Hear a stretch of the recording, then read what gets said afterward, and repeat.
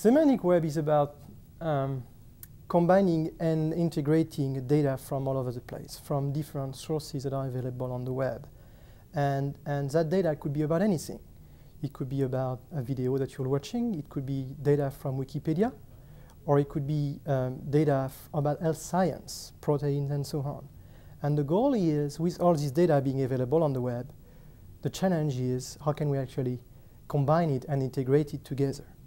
And once you combine it and integrate it, you can start making relationship also between those data, so that you can actually point from your video into a Wikipedia page that will reference, for example, that will talk about the actors or the directors that will appear in that video. So it's really about linking information on the web and helping combining them. We've been working on that for quite a few years already. We released a language called RDF to help the representation of that. And that's one flavor of it. Lately we've been working with the health science community a lot. And they are dealing with billions of information about proteins. And one of their challenges is actually to integrate and combine this data so that they can actually, when they see a symptom appearing during the testing, they can relate this symptom information with past data they had about the protein itself.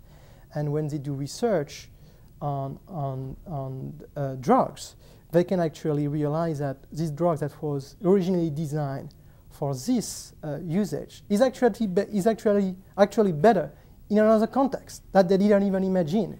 So they really needed to have a way to integrate this data. The same way physics was used originally to promote the web, so that physicists can actually write and publish a document. We're using health data for the same use here. We are seeing this coming up.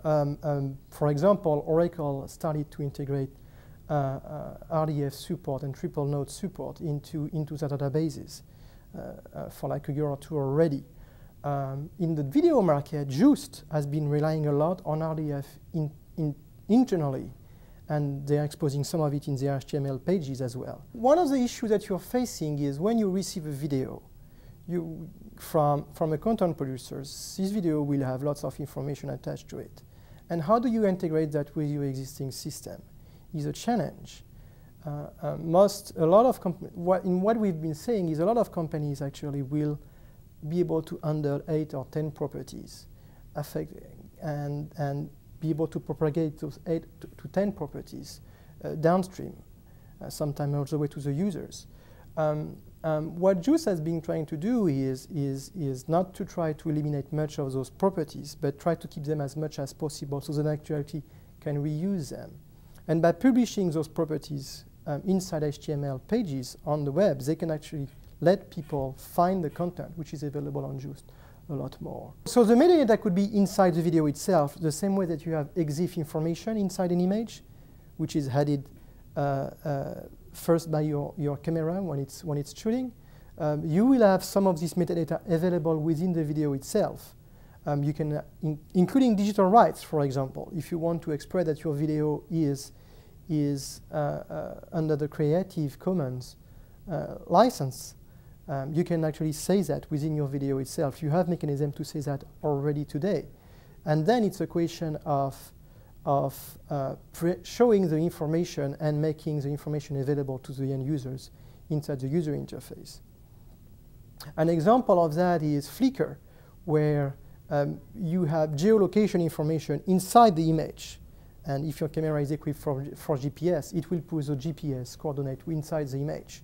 And then Flickr takes those information which are inside the image, and the way they show it to the users is by putting it on a map. So the user don't see the metadata itself per se as raw materials.